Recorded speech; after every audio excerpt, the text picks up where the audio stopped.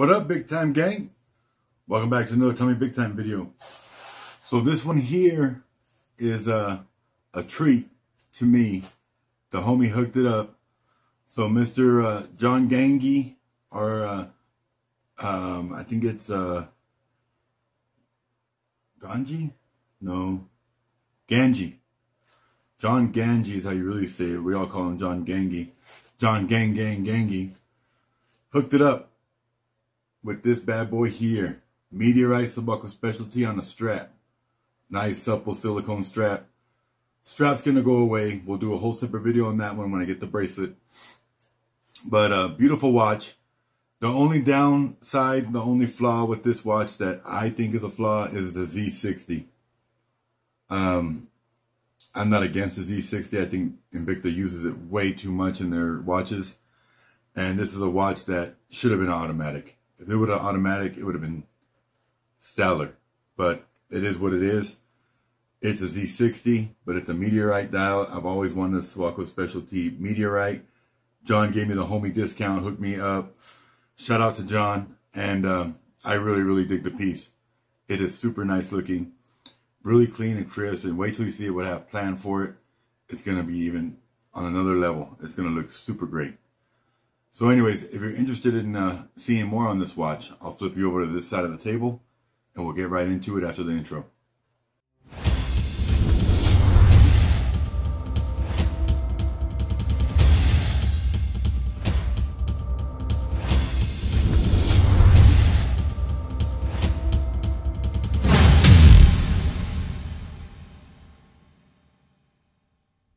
Dun dun dun! The Meteorite Subaqua specialty. Look at those striations, man. That thing is so good. That's one thing I love about the Meteorite dials. It's just the striations are all different. You know, each piece is a one of one sliver cut from a meteorite, and so every single one is different. And look at that one. It has great details. This looks so dope. Now this one on the back doesn't say that it's real, so I have no idea if this is a fake meteorite or a real one. As far as like Invicta wise, I don't know if every meteorite they put in there is a genuine piece of meteorite. Some actually say it on the back. This one does not. You see, that one does not say anything about it being genuine meteorite and where they got plucked from. Model 26198. So if you're brand new to Invicta, you stumbled upon my channel, this is the first time you're watching my channel or anything like that, or anything Invicta, I'm going to break down the basics for you. It's 52mm case and cradle design. So what I mean by that is Invicta went and put the case, which holds the battery, the movement, the dial, everything is separate from the actual case that holds the bracelet or the band in this instance, and holds the watch on your wrist. So they're two separate entities. So you see here the screws by the IR, the reserve logo, that's holding the movement case to the outer case that holds on the strap or the bracelet. So this makes this Subaqua specialty such a cool design, so different than anything else you could own. And you see you got the screws here right next to the crown as well. So that alone just makes it super cool. I think that's a great design. This Invicta, like I said, is 52mm. It's about 16mm thick. It fits the wrist perfect. I love this size of watch. This is like my perfect size. The Chaos is another one that's 50mm that I really dig. But this watch just fits my wrist perfect. The silicone strap, Invicta used to use poly all the time, polyurethane.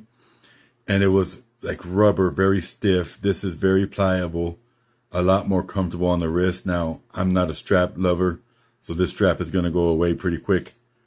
But for now, it's on the strap, and I wanted to show it on the strap. So I didn't wait to make the video until I had the bracelet. I figured that'd be the upgrade, and I'll do that. Meteorite dial. I'm like 80% sure that this is a real Meteorite dial. Most of the Meteorite dials have that stamped on the case back saying that they're real. This one does not. Not a deal breaker. Even if it's fake, it looks the part, but I'm pretty sure it's real. I've never heard of Invicta putting fake Meteorite into a watch, so I don't want to put that into the world to where you start doubting your watch is real. I just think they got lazy and didn't put it on the case back is all I'm guessing. You've got the intricate design of the pushers that are screw down, so when you unscrew it, then you can push the button. Right now it's stuck, you cannot do it. Same thing with the crown, which makes the water resistance higher. You got the IR on there. Now this is a screw system for the lug or the bracelet and the strap. So you unscrew this bolt, take it out, and you can remove the strap and put a bracelet on there, or just put a different strap. However you want to do it, but it's very simple. There's no spring pins or anything like that. Very straightforward, very easy. All you need is 2 flathead screwdrivers that are small to get in there, and you're golden. It's that simple. So big shout out to John GANGI, man. Appreciate the watch, brother. Yeah, he said it was pristine, and it is. I can tell he's wore it a couple times, but nothing a little cleaning didn't fix right away. And that's just from, sweat. When you wear a strapped watch like this, you sweat. There's a little bit of gunk buildup on the straps. No big deal. I've gotten some that were disgusting, and this was by no means disgusting. It was just a little residue. But Tommy Big Time's got OCD with stuff like that, so I cleaned it right away. And that's why you may see a water spot on here or there, because I use a toothbrush and dish soap and warm water. And I scrub the watch down. And that's the way I do every watch that I get from a collector. It's a habit. I just do it. So watch is beautiful. Definitely love it. Can't wait to show you guys the upgrade. That video will be coming as soon as I get it. I'm guessing probably 2 weeks to a month after you see this video, I'll have that bracelet, and I'll have the video uploaded and up there for you to watch. Any questions, feel free to answer or ask them in the comments, and I'll do my best to answer you. This is a Swiss movement, RONDA Z60. And you can always tell that by the day of the week, towards the 9-10 o'clock. You always have the day of the week there. And that was 95% of the time with Invicta, that will be a Z60 movement. I think that's all I got to say about this watch. So if you'd like to see more photos of it, I'll do wrist shots and close-up photos. And if not, have a great day. Be safe out there, and God bless.